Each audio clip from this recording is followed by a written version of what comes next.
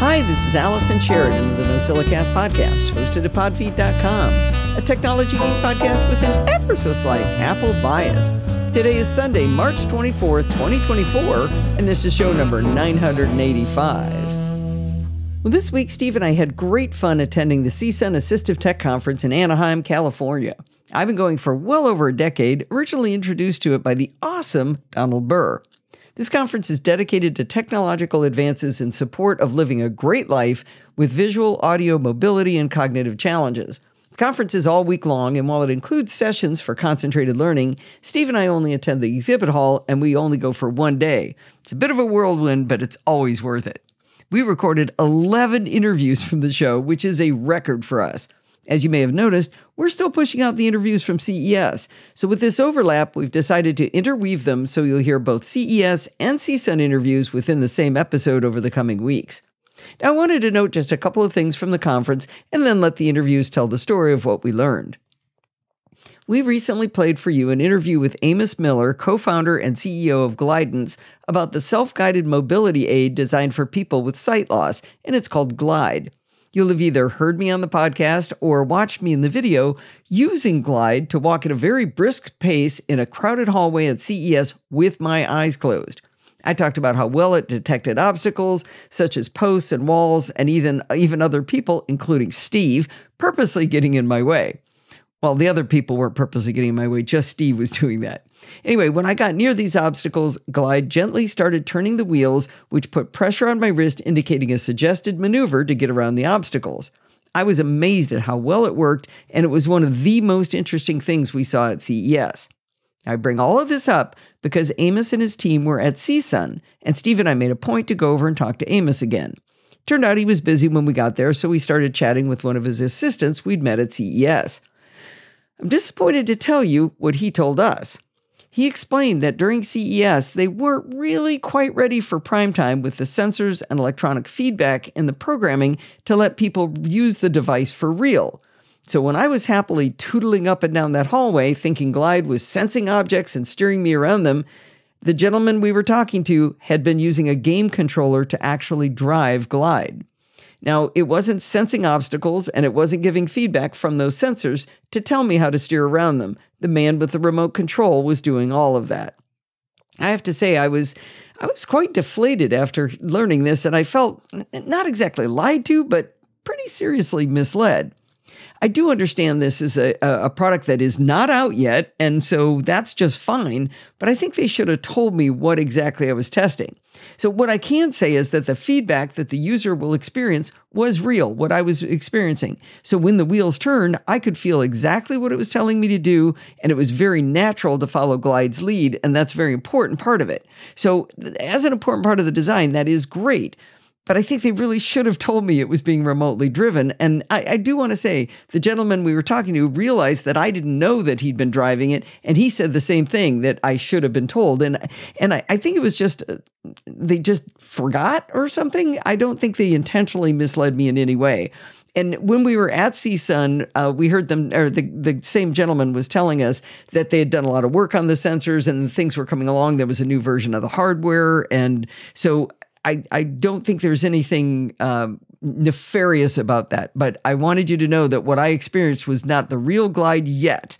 So anyway, I just felt like since I found out about it, you would want to find out about it. And I don't want to turn you against the company, but I didn't want you to think that I had intentionally misled you.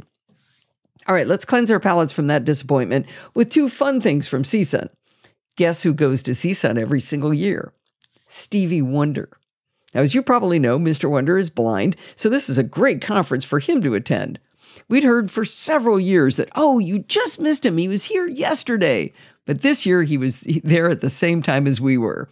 We really liked that he didn't get mobbed, but rather a small number of people gathered around him and just a few people asked to have their photos taken with him. We decided to respect him and let him be, but it didn't stop me from taking a photo to prove we were not making this story up.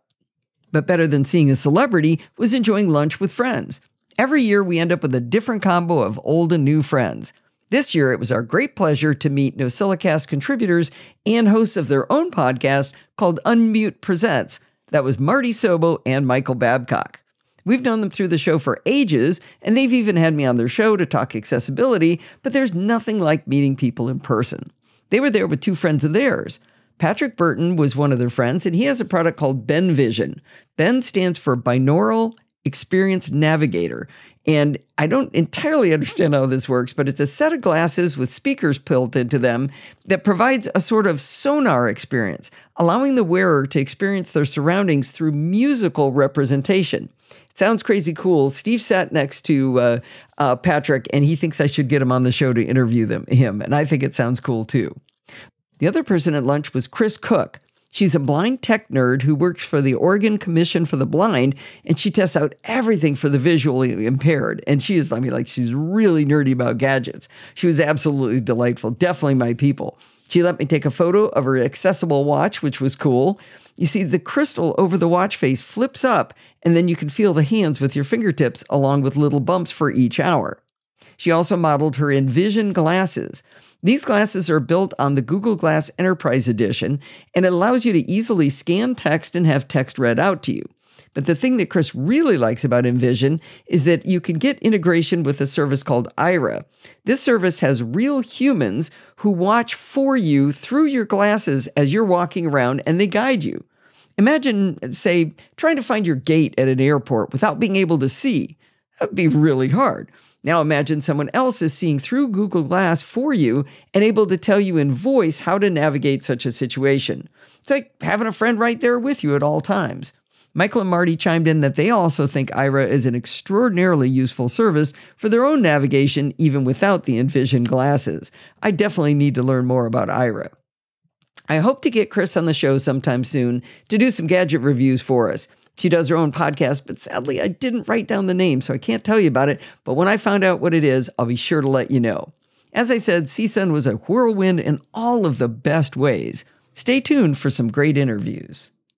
Before we get into any assistive technology interviews, though, let's learn about how you can be lazy while kayaking with PacMotor from CES. Well, last night we learned about a portable outboard motor that was an electric motor for boats or for using as a scooter. Now I'm in the PacMotor booth. I'm with Michael and Matthew Becker, who are going to tell us about a dual thruster motor control system for kayaking. That's right. So we have a dual motor system for any kayak, one size fits all, and it actually fit on a paddleboard and canoe, anything like that. And if you wanted to put the paddle aside and just play around with the drone, there you go. So I'm going to describe this visually too, because there's an audio audience as well. So it looks like it kind of clamps around the kayak, and then it has two bars that come down, each with little thrusters on the ends of those. Yeah, that's correct. So we made it design-wise really easy to install. So within 5 minutes, you can expand the PacMotor, slide onto your kayak, and be ready to go. So we want it to be where you don't have to use bolts or screws into your kayak, so you don't have to actually alter your kayak at all. You can just attach it and uninstall it without any damage. And PacMotor's joystick controlled. There's dual thrusters, so you can turn on a dime, and it's very fun to use. Yeah, I was playing around with the remote control. It's just a little joystick. You just flip it around, and it's. Yeah, you gotta give it a try. Yeah, all right. Okay, let's see. Let's see if I do it right, Steve. See if you can do just one motor at a time. Just one motor. That's. Slam it forward. Oh. Yeah. So wait a minute. But everything I'm doing, they're all going. So hit it to the right. Okay. That one will go forward. This one will go reverse. Okay. Give you that turning. I'm turning. Okay. But how do I do? You said I could do one motor at a time. You got to go at an angle for that one. Oh, that's the tricky one. Okay, I'm going to try to turn. This is great for the. Oh, there we go. There we go. Oh, look at me go. You can actually feel the wind. It's like a fan one way. Yeah. All right, cool. So just when you drop this down on top of or you slide it onto the kayak, you said? Yes. Yeah, you slide it on the back of the kayak, but if you have a situation where you want it in the front, you can also put it into the front as well. Okay, that's cool. So now it looks like this folds up pretty compact. Right, and that's how we got the name PacMotor, actually, because you can pack it up and put it in a backpack, and you can carry it on a plane or anywhere. It's okay to fly with. I lifted it up. It's not that heavy. What's it weigh? No, what's it weigh? 10 pounds, under 10 pounds. I got more than that in my backpack today. That's right, yeah. Now, what about how is this powered? It's powered with any 12-volt to 18-volt battery. And so we wanted to do that so that people could go to the store and buy their own battery, marine battery, and hook it up with the leads, no problem. But we also sell a lithium-ion battery that's higher voltage. I give you a little bit more thrust. Okay, so that's a rechargeable battery. Rechargeable, correct. Okay. And now that's kind of in a black box. Where does that go? You just throw that over the side? Yeah, you can just throw it over the back of your kayak and you can strap it down. It's waterproof box, so if it falls in the water, it's totally okay and it floats. The good thing is if you do throw it over the side, you'll be all right. Oh, really? Hey, it's an anchor too. So does this box I'm seeing that you've got the 12-volt battery in, does that come with the device, or that's something you buy separately? You buy that separately, yeah. It's part of the product line. It's optional, like you said. You can just stop at Walmart and pick up a 12-volt battery. Could you put just a regular Walmart 12-volt battery in that? Absolutely. Okay, that's cool. Yeah. So it gives you a lot of flexibility. Well, this is really nifty. What's your delivery date on this? We're actually already in manufacturing now, and we have a batch being in transit to us now of 200 units. And we've already sold 200 units before that one on Kickstarter. So we're 500 units in right now, and we're getting more orders every day. So can people buy them today? Yeah, you can visit us right online, PacMotor.com, and place an order. And that's PacMotor. No K, PacMotor. All right, well, thank you both, you gentlemen. This was a lot of fun. This looks cool. I like it. I'm lazy. I think I'd like to do this. Try it out.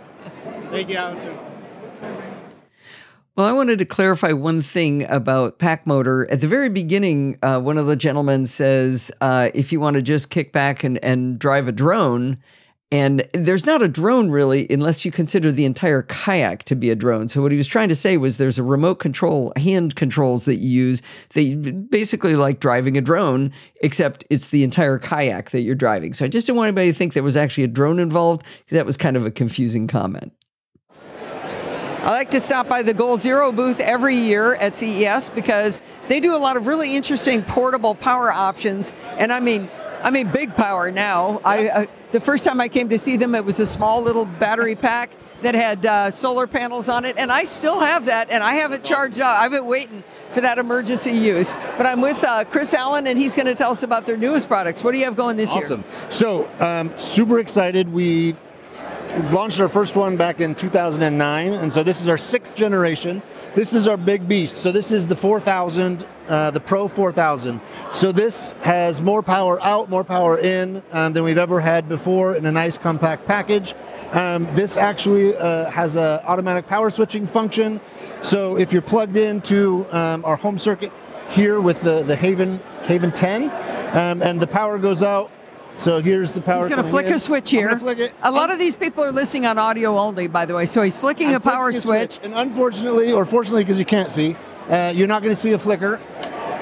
But the power is off. So the power transferred immediately from the grid, which we're plugged in through the power here, the Mirage, and now it's pulling directly from here. So in a power outage, there is less than 10 millisecond power down. So as it makes that switch.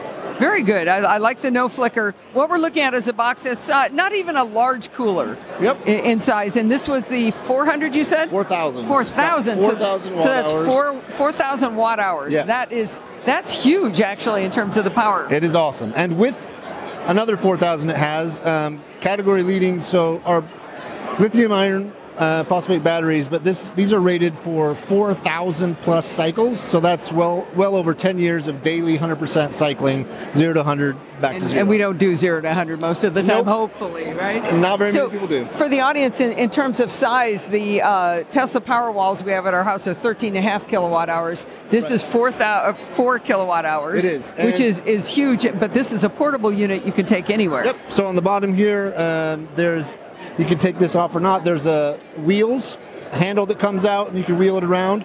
And then you can take that off, and you can actually attach it to external expansion tanks that are each 4,000 watt hours. So you can get up to one of the big systems, and then 4 tanks, which will give you 20 kilowatt hours. Holy cow! That's a tailgate right there. That's a massive tailgate, right? Or all the tailgates, whatever you want to call it. So all right. So let's say we're not this. Okay. Sorry. Are you moving into here? I am. I was transitioning. Yeah, we're transitioning at the same time. So this is the Yeti Power 4,000. 4,000. And how much, Yeti Pro 4,000, how much is this one? $4,000. $39.99. 4,000. Yep. All right.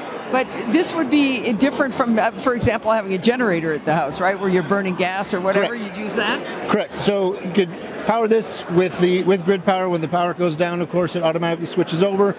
You can also hook it up to solar. We have new portable 400-watt panels. We also have we don't have it here, but we have a solar wall plate kit. So if you don't want to worry about dragging the cords through the house and everything, it actually goes into your external wall and then comes out right next. The electrician has to do it, but comes out right next to your Yeti Pro. And now you just set out your panels outside, hook it to the wall, and you've got anywhere from 400 to 30 or 3,000 watts of solar recharging this bad boy. All right, so I'm going to go get that GE smoker. I'm going to plug it into the Goal Zero Yeti Pro 400 with solar panels, and I'm going to eat off the sun. Yes, please. There we go. Okay, let's move on. All right, so these are the smaller brothers. We're going to switch around. We're going to switch sides here. So now we're getting into the little kids here, yes, right? Yes, they are. So this is our new compact line. So we've had a 200 and 500. These are more toaster size. These are toaster size, exactly.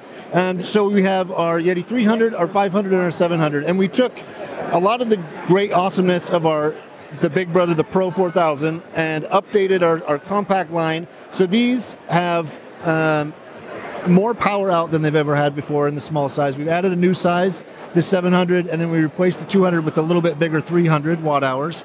It has the same 4,000 watt hour or 4,000 battery cycles, which is awesome. Right. The price is much less than 4,000. And then we also, this is half the time to charge as previous generations. So twice as fast, half as slow, whatever you want to call it. So these start out at $349, $499, and then the biggest, the Yeti 700, is $699. So it's 300, 400, 500, Basically. and 700 for the 300, 500, 700. Pretty Correct. close? Yep. All right. Well, We that like to makes keep the it simple. pricing easy. That's good. That's We good. do, and these come out actually at the end of this month. So January 30th, they'll be on sale on our website. You can find them at REI, other retailers. We're really excited about this line. So what could you typically do with, say, the Yeti 700? I mean, obviously, the 4,000, we're doing some serious, keeping our house running, the refrigerator. So these what are are you more doing with the focused. 700? These are more focused for, I'd say, around the backyard and definitely for outdoors. So on the front, covering all the ports on the front as well as the back, we affectionately call it the mud flap because I don't know what else to call it. But this protects it from the elements. It's IPX4, but also UL 2743 rated. Another awesome function is we still have all the protection here, but you can see it crystal clear through the display with the flaps down. And under our mud flap, we've got 2 AC ports and 2 ACs, you got a couple of 2 USB-A. and then the USB-C we have a 30, and then we also have 100. 100-watt power delivery. Okay. All right. There's your MacBook Pro right there. And then you asked what we would power. You can power, yes, absolutely, a laptop and the phones and those small devices. You can also do like a pellet grill. You could do a CPAP if you're camping or wherever it is. Oh, that's a nice idea. And then what we also love, and this is a transition here, so we have our new Alta line of fridges. So these are portable fridges. You can see plugged in here through the 6mm port on the front. It also has an adapter. I'm going to add a little bit of info. He's pointing in the video. He's pointing to the Yeti 700. He's powering a refrigerator from it. Yep, portable refrigerator. Think a electric cooler. Okay. And it can either be powered through this 6mm port or there's an adapter for a 12-volt. cigarette. Okay. Yep. We're all old. You can't be old enough to remember cigarette lighters in cars, but that's what we still call them, right? That's very kind of you, but yes, I do. So we designed the Alta fridges. They don't have all the bells and whistles that you'll see other fridges have. We don't charge for that, but we also said we want a fridge that will last as long as possible outside. So if you compare it versus the market leaders, this fridge is 20 to 25% more efficient when you're using it with your Yeti. So what does that mean? Well, there's an equivalent size, an equivalent battery competitor out there that claims 27 hours of time plugged into their battery. We get 37 hours with the same battery size, which is Very amazing. nice. Can we open it up and look inside? Absolutely. And please feel. We turned it on earlier, so it should be a nice chilly -2. If you touch the metal, you can feel that. Very nice. And that's so we're looking at a refrigerator at this cooler that's being powered by this Goal Zero Yeti 700 right Yes. now. There's nothing up his sleeves. That's all I see. I don't see any other cables. You're not making anything up on me, Chris. Nope, I'm not. And so what's the name of this cooler? This is the Alta 50, so this is 53-liter size, 77 cans, basically. That's a lot of cans. And then we also have, its bigger brother is a dual zone, so you can have set to fridge and freezer, or 2 freezers or 2 fridges. Oh, come on. And that's 80 liters, so it's much bigger. And this would be $7.99, Big Brother's $9.99, and that's about a 20% discount to the liters. That's really not bad. So if people want to find this, you're saying they go to REI is a good place? REI, go to our website, goalzero.com, you go to amazon.com, absolutely. Very good. Thank you very much, Chris. This is fantastic. Oh, Very can I do cool. one more? Yes, one more. One more. That's not the show. That's ours. So this right here that you're seeing, this is a 12-foot tall extendable camping light. It's called, it's an area light. It's called the Skylight. It's got a tripod at the bottom, a handle with the switch, and it just slides up and down, collapses easy. Puts out 6,000 lumens, which in the middle of the night, if you set up and the panels are all adjustable, the 6 light panels with all the LED lights on them. If you set it up with the panels up, it gets you 300 feet diameter of illumination. Okay, all the other campers hate you, but it's awesome for playing cards. We do not recommend that you do it in a closed campsite, but you also have control of the direction of the panels, and you can set it anywhere. Set the height and everything. Yep, you can How set it tall from is 250 lumens up to... I think you said it right. 12 feet. 12 feet, wow. Yes. I am glad you pointed out. What is that called? The Skylight. The Skylight. Also powered from these. So that's Okay, our wait a minute. Yeti Ready gear line is what we're calling. Okay, he's got a power cord coming out of the Yeti 500. Yep. That's great. That's great. Very cool. I'm glad you threw one more in. Yeah, this is the best lit booth here One more for thing. sure.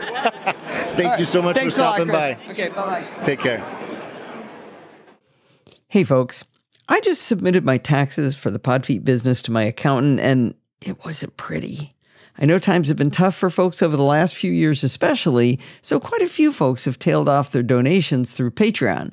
It's also important to understand that Steve and I can't afford to completely fund this show out of our own pockets. But it would really be preferable if it didn't cost us money to provide all this fantastic content for you. I'm afraid that in 2023, it costs us a lot of money to produce the shows, and I kind of wish it wouldn't. If you enjoy the work we do here and you'd like to help fund it, please consider going to podfeet.com/Patreon and making a small monthly donation. I'd really appreciate it. Last November, Jill from the Northwoods joined me in a discussion of how she uses Apple's focus modes for emergencies. The conversation starts at around 15 minutes into NosillaCast 966. We set this up more as a problem-to-be-solved conversation rather than a tutorial.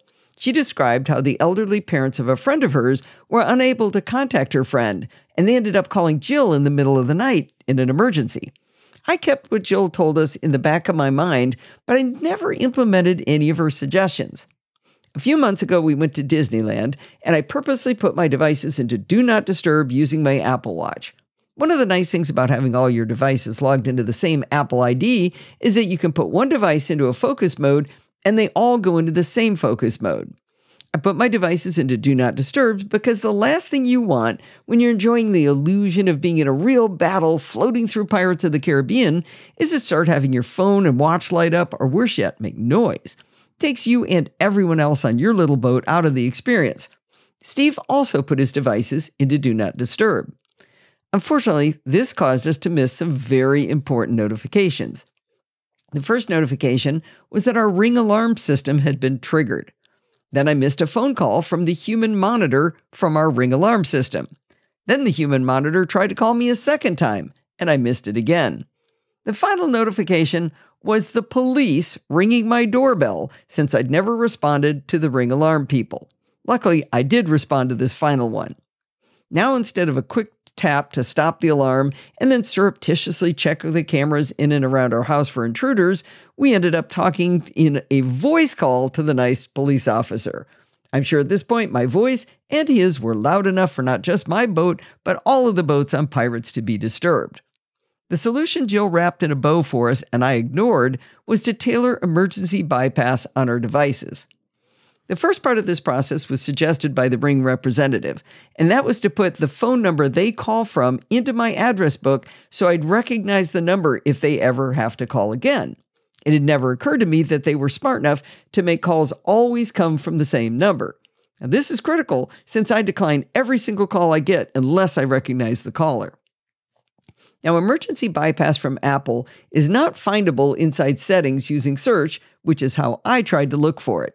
I didn't find it there because it's a feature you have to turn on contact by contact. My explanation will be how to enable emergency bypass using iOS. Let's use the Ring monitoring number as an example of how this works. Most of your emergency bypass contacts will already have names you'll recognize, like Mom or Honey Bunch. In the case of the Ring phone number, I created a card that had every scary thing I could think of in the name, calling it Ring Alarm Emergency Monitoring. For each contact you're going to want to be able to have bypass Do Not Disturb in an emergency, select Edit on their card. In Edit mode, you'll see Ringtone. I'm sure that's the first place you're going to think of to look for emergency bypass is going to be under Ringtone, right? Well, don't be worried if you have a cute ringtone like the opening refrain from the song Who Let the Dogs Out. We're not going to break that. Next to ringtone, you'll see a chevron pointing to the right, inviting you to see another screen. On this next screen, the very first thing you'll see is a toggle for emergency bypass. If you toggle this on, you'll notice that your adorable ringtone that makes you giggle every darn time is undisturbed, as is the option for whether to use haptics and which version of haptics. After you toggle on emergency bypass for this contact, tap Done. You'll notice now that the contact card says Ringtone Emergency Bypass On. If you have tailored your ringtone and or haptics, it'll also say Who Let the Dogs Out and Vibration Heartbeat. While we can receive phone calls on our Macs, at least via FaceTime audio or video, you not only can't set up emergency bypass on the Mac, you can't even see definitively whether any given contact is allowed to bypass a focus mode in an emergency. If you open up a contact and try to edit the ringtone, there isn't an option for emergency bypass.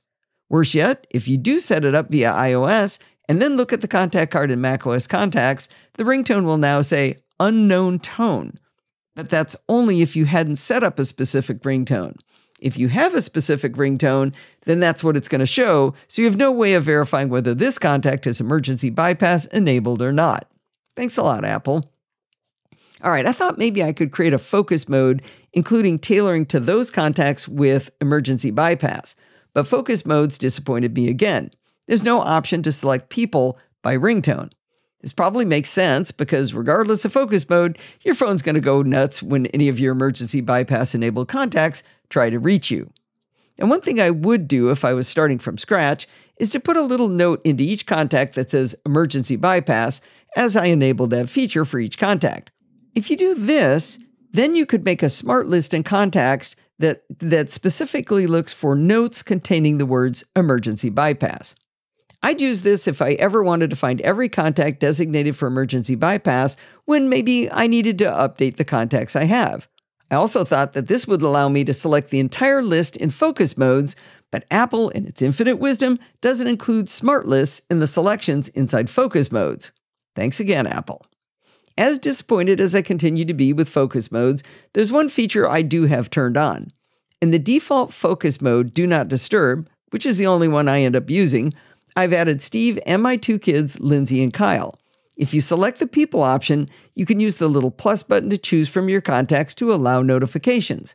There's also a drop-down to allow calls, that's actual phone calls, from everybody, which would defeat the purpose of a focus mode, allowed people only, which is the people you added in the previous step, favorites, contacts only, or specific lists. But of course, not smart lists. But below that is another option that might be very useful. It's a toggle to allow repeated calls. This means that if a second call from the same person is received within 3 minutes, you'll get a call regardless of whether they're in your list of allowed callers. I actually did have allow repeated calls enabled when the Ring folks called me while I was on the Pirates ride, but in my haste not to be rude to the other people on the ride, I declined the second call because I didn't recognize that number. Now, I want to give a shout out to Ring and my local police department for the speed at which all of this took place. From when the alarm first went off until the officer rang my doorbell, it was only about 10 minutes. The other shout out to Ring is how inexpensive their alarm system is with this human monitoring. So the cost for their service is only $100 a year. Now, depending on how many sensors and keypads you want, the hardware costs from $200 to $329, which is also highly competitive. Now, in our case, adding the alarm system monitoring was even less expensive.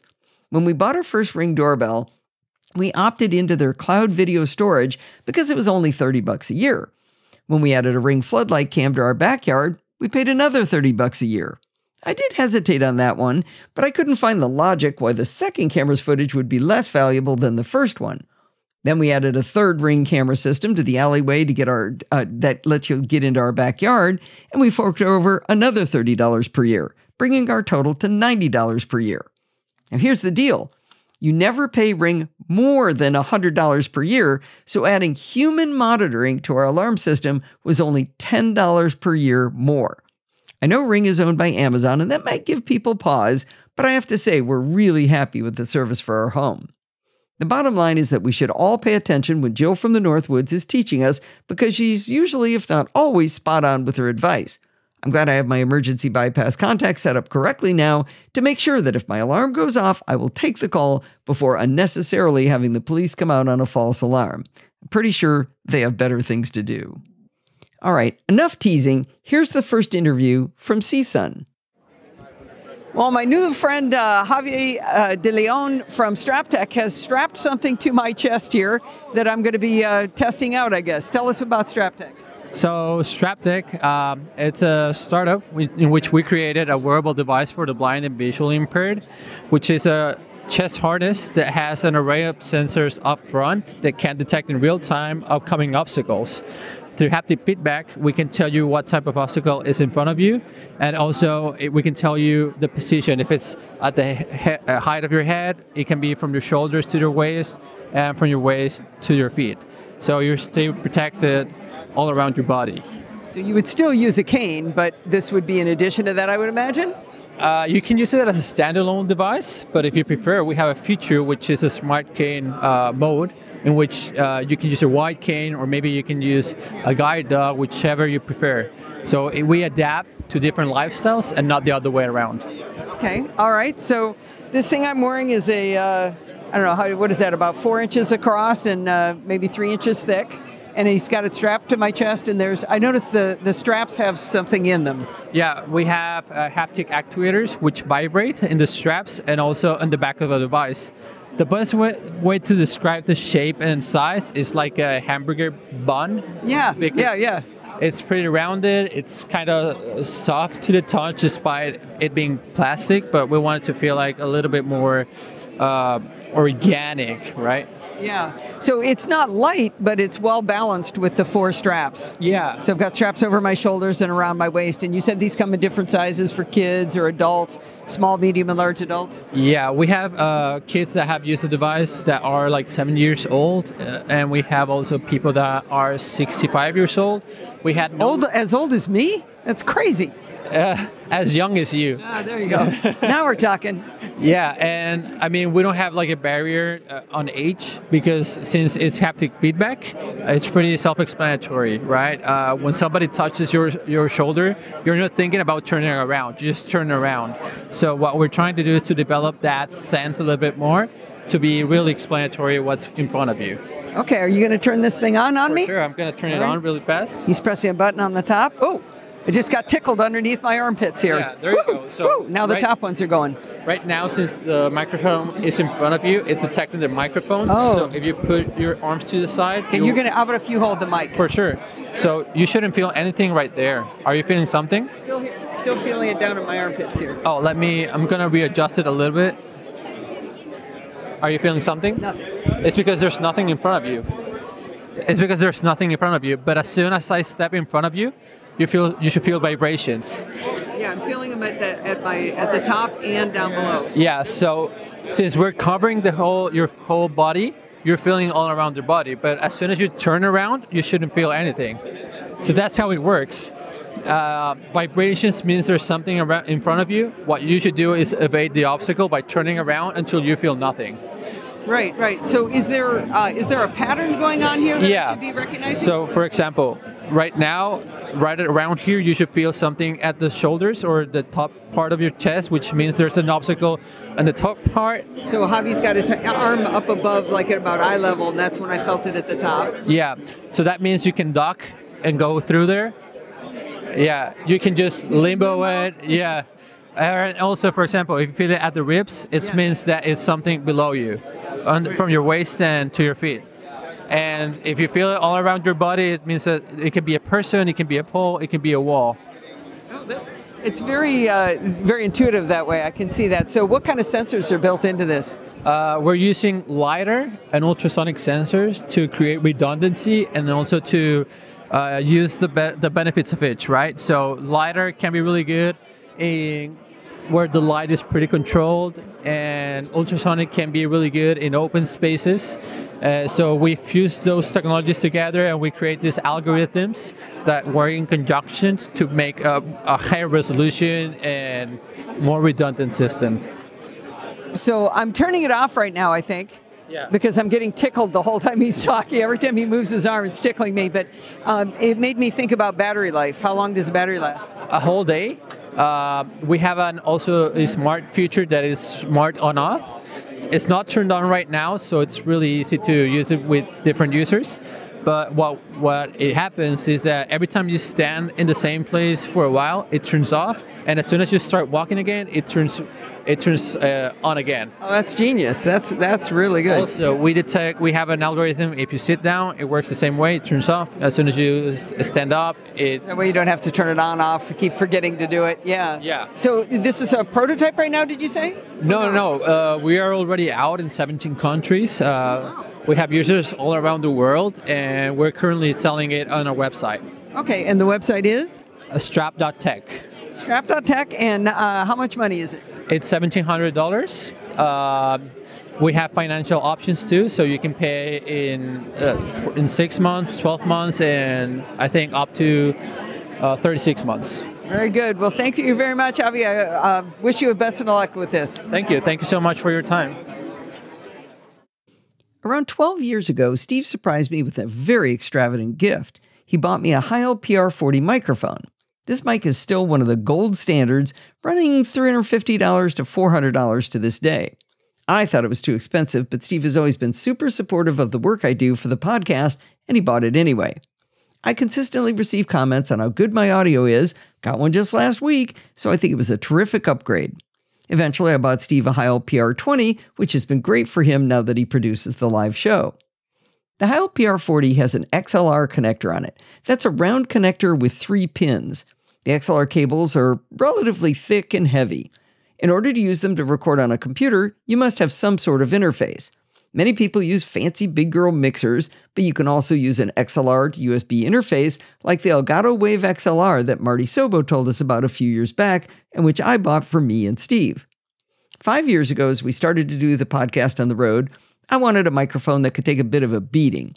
I bought a pair of Shure SM58s for $100 each, which are also XLR mics.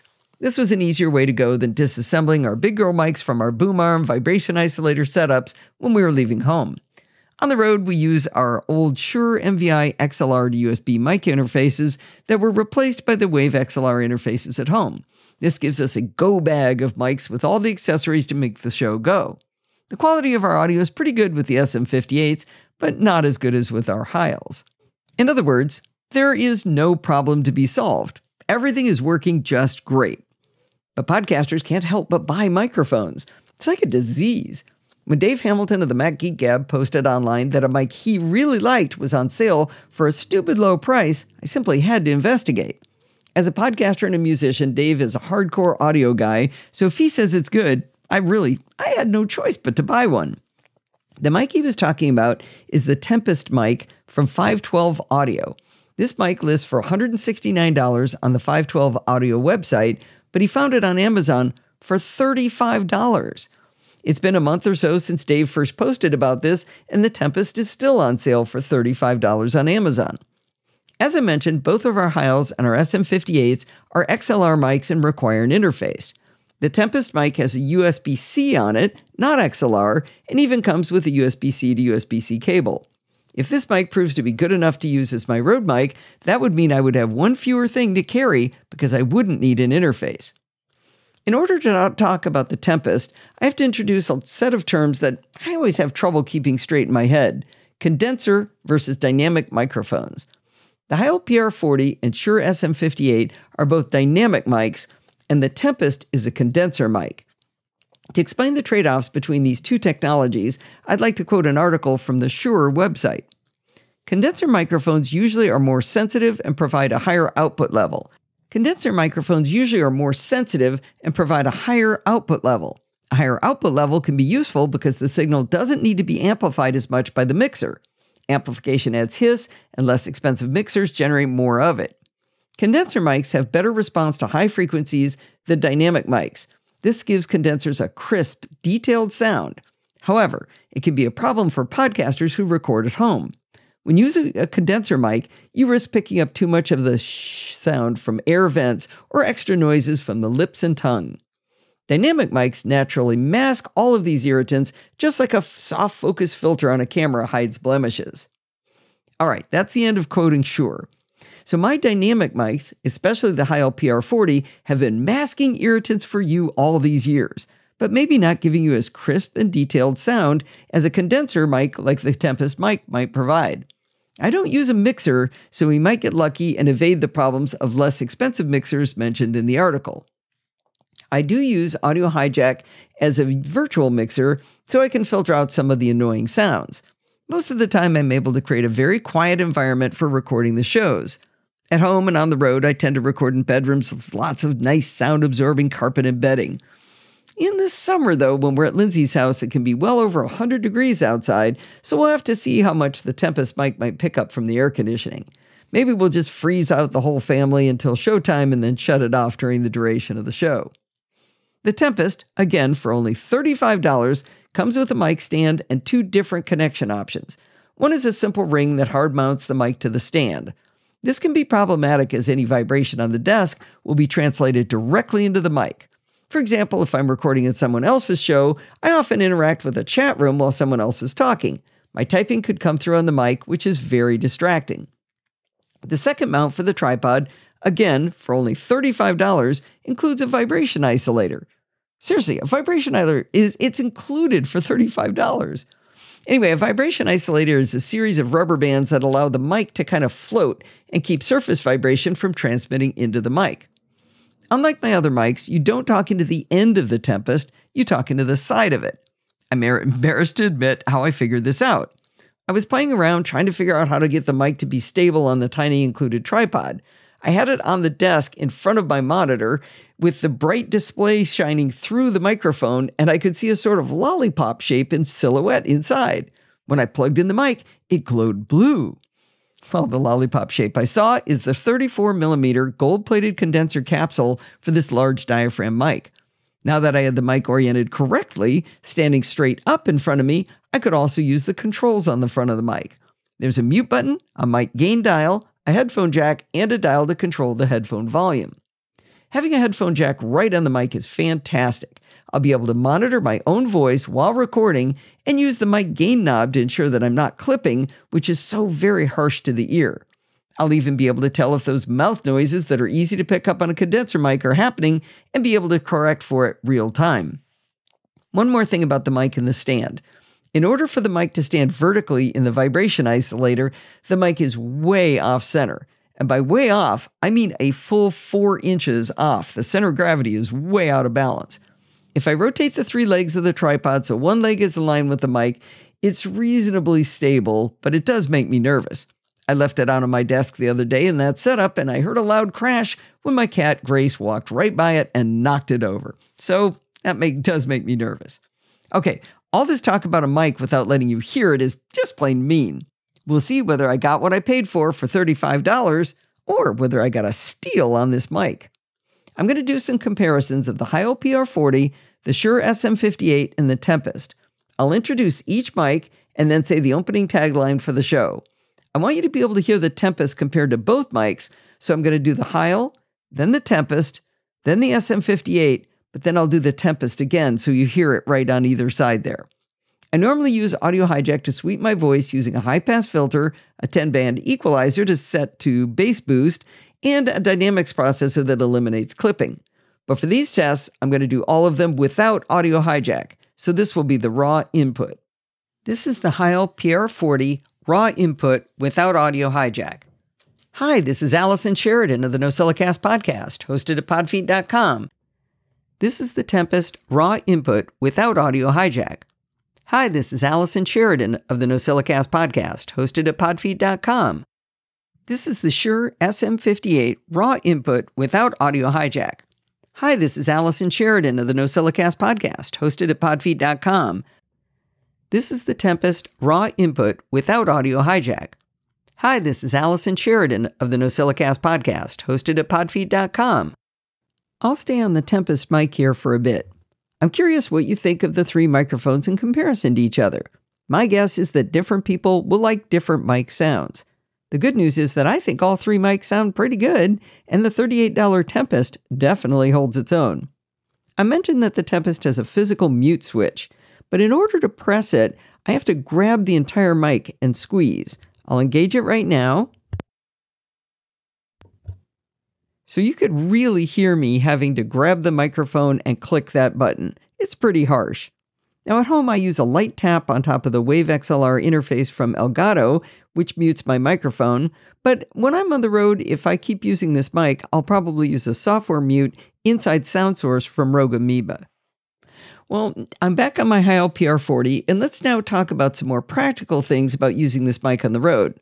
The mic stand for the Tempest is so tiny that I had to put it on top of a box to get it up high enough to get it close to my mouth. I've mentioned before that monitors are always too tall for me, so if the mic stand is too short for me, it would be unusable without something to set it on for everyone else.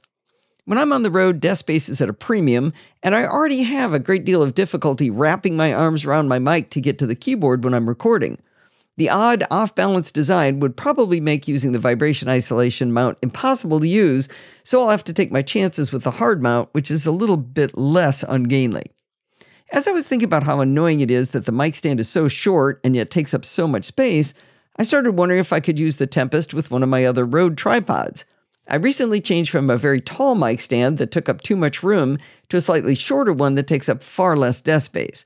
With a lot of fussing around with adapters for the different thread sizes, I was able to get the hard mount for the Tempest to work with my medium-sized, small footprint tripod.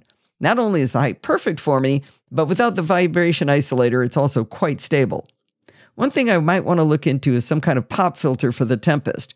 For the recordings you heard, the mic was quite far away from my mouth, or else my P's were popping like crazy. It's a good thing I was monitoring my own voice with the headphone jack on the Tempest, or I wouldn't have realized I was popping those P's.